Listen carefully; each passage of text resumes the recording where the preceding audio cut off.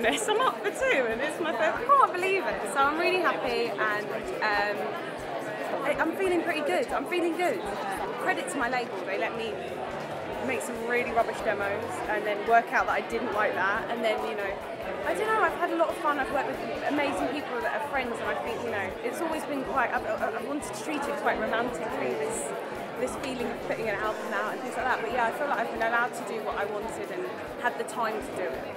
Well, I've just seen you getting very excited about Destiny's Child reforming. They've got a track out at the end of the month. Have they? They have, really. It's not just Louis Spence making it up. No, it's not. I thought you were trying to get me in trouble. Jessie Ware comes down.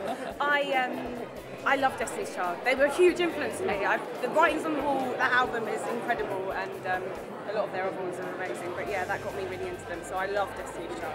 Very finally, Russell Crowe, massive fan of yours, tweeting you. What was that all about? I don't know, but it was so nice of him. Maximus chatting to me on Twitter. It was really bizarre. It was amazing. You'll have to tell him you're up for 2. I bet he'll be singing your praises again. I'm going to invite him to my show in Australia. I'll be like, mate, Maximus.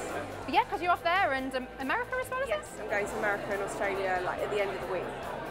Go and get your passport. Dug it out now. Yeah, I know. I better not lose it this week.